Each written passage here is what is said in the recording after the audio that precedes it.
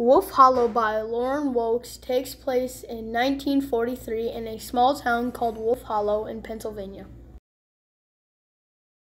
Annabelle is a very kind 12-year-old girl who befriends a World War I veteran named Toby. Toby keeps to himself, loves photography, and always carries 3 guns.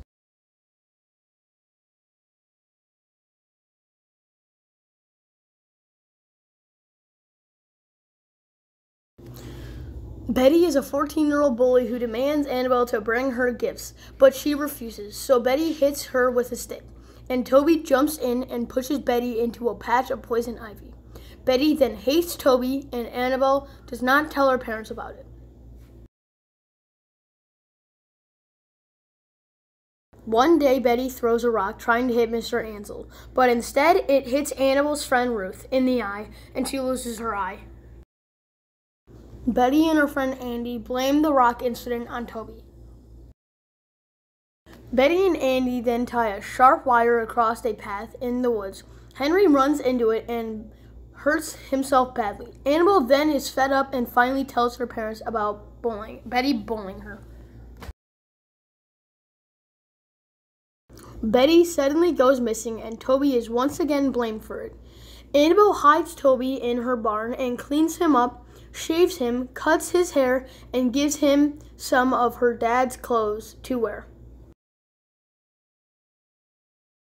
Toby does not look like himself anymore, so no one recognizes him. He now calls himself Jordan. In search of Betty's disappearing, Andy tells the search party that Betty was going to go to Toby's house to harm him. Annabelle realizes that Betty must have fallen into the well. Betty was trying to set his house on fire, and she must have backed up into the well and fell in. The search party goes to the well to find Betty down in it. Toby, who is known as Jordan, volunteers to go down in the well and rescue Betty. Betty is then taken to the hospital, and again she blames Toby for pushing her in the well.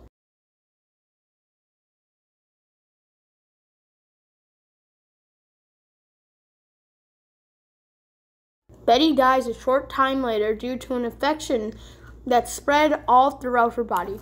The search party is now looking for the murderer, Toby.